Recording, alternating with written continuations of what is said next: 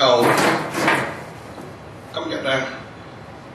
我哋懷住好沉重嘅心情嚟悼念我哋香港民主教父，我可以咁樣叫佢嘅損失，佢嘅隕落係可以講我哋香港同埋喺民主基礎上一個損失。雖然我離開香港38年，我喺美國生活咗38年，但係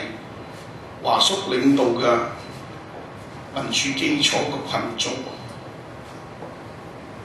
響香港散發咗響民主嘅基礎裏邊散發咗好多嘅種子。華叔個風高亮節嘅情懷係值得我哋後一輩嚟仿效，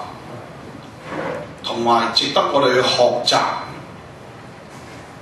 佢嘅方式去推動民主。我所講係咁多嘢啦，好多謝大家出席華叔今日嘅追悼會，多謝。